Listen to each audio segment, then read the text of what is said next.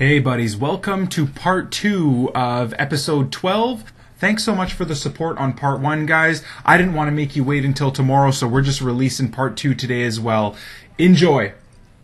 Paris, oh my days, everybody in their 4-3-1-2 today. Oh, he's still going to try the KSI. Look, he's still going to go for the KSI glitch. Insane, man. Insane. Everybody does it.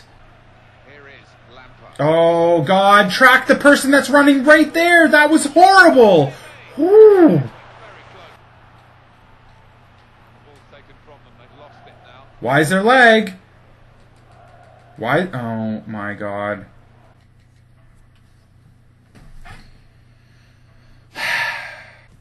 Today's session is about portion control. What do you mean you can't? No, today's not a day of rest, today's a day of chance. What do you mean now? But you need to eat right. No! Like this! There's a team. Well, we had to go into another game because that other guy just quit out on us or whatever happened, so we'll see. You know what? If we can win this game, this will be a tough game, maybe we'll do a double upgrade. I don't know. I feel like we deserve it since the other guy quit on us. Gary Cahill again. Everybody, why is everybody using him? Does he have like a phantom 98 pace or something like that? Cool! Fuck you, Gary Cahill! Oh! Oh, well, they're pretty good! Well done, Dimitri! Yeah, he looks like a lost puppy dog out on the right mid, but hey, at least his set pieces are decent. Good finish, Mayuka. Oh, what the? You just smashed me in the face! No, oh my gosh, Romelu, no! Don't you dare! Don't you dare! Don't you dare! No! Oh, yes. Oh, no, I don't like it. Oh, my days. No, there's a goal. Oh my gosh, Jug. Finish it! Oh, yeah! Max! There's another gem. Just comes in late, picks up the ball, settles it with the touch, and puts it into the bottom right corner. Well done.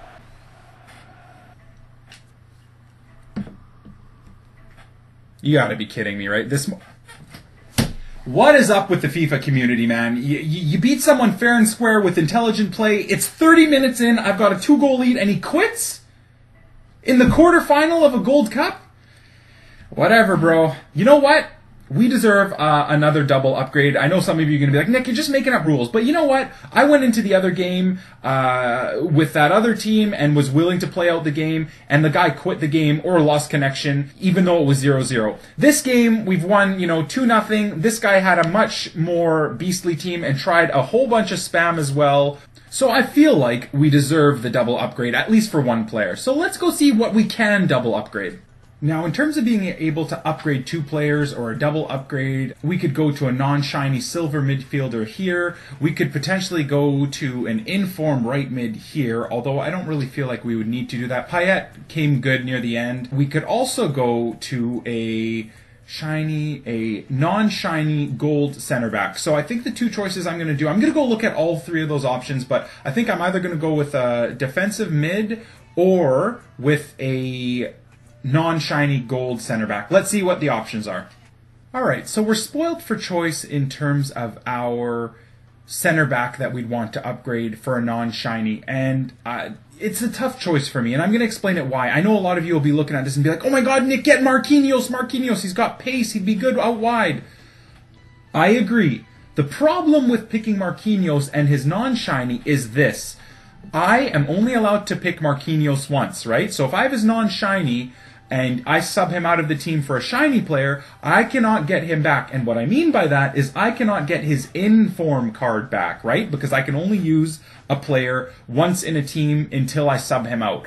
So I would like to save myself for the in-form Marquinhos, if that makes sense. So hopefully you guys see where I'm coming from. And it's going to be a tough call when it comes to being able to upgrade to someone like Thiago Silva. Do I wait? Do I wait and save up the coins and spend the money on a team of the season Thiago Silva? Because really, I'm trying to build the best possible team here. So this is what kind of makes this series fun and difficult and entertaining for you guys, is because obviously when I lose, I give you money. But second of all, I have to be intelligent with my team choices because I can only use players once.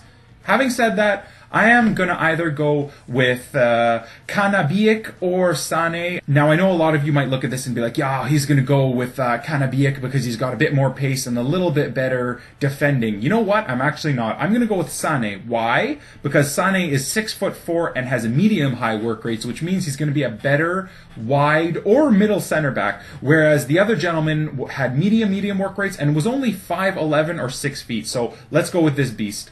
You know that we get overly cringy when it comes to removing players that have done well for us. This has been a tough one for me, guys. I just feel like I need to kind of go for a bit of the gusto here and try and push my center backs to a better rating. Oddly enough, my non-shiny bronze center defensive mids have been doing decent. It's getting a little bit dicey, but I want to shore up the center backs a bit better. So, unfortunately, that does mean that Bowie is going to be removed from the team. So, I'll give him a little for doing so well for us. Let's look at his stats. How did he do? 15 games, he's gotten an assist, he's been incredible. So we're sad to see you go, my friend, and you will be missed.